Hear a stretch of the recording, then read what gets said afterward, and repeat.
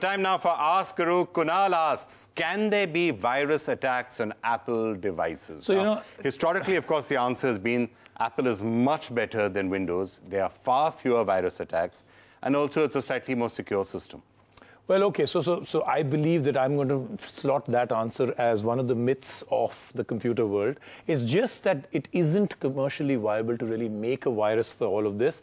I mean, yeah, you have to work a little bit harder because the secure systems are better. What do you mean by commercially viable? A lot of reasons why people do virus attacks, they're not doing it for commercial benefit. They're just doing it to be a pest and to get street cred in the hacking community or whatever. Also, because if you can bring down Apple or all Apple computers, a hacker would get street cred. So I think there would be rationale to do it.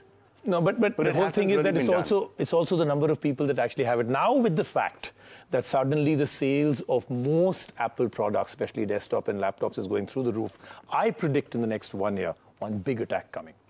You've got to see this happen. Okay, it's not a challenge that you're giving people, you're just predicting it. No, I do not want that to happen at all. Whatever it is, if you're thinking of creating a virus, you're a bad person. Remember that, and nothing can ever take away from that.